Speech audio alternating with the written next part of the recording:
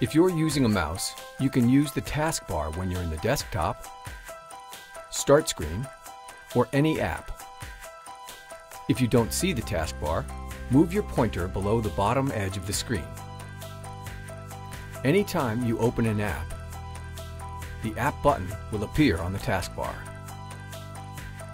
And you can switch between all your open apps.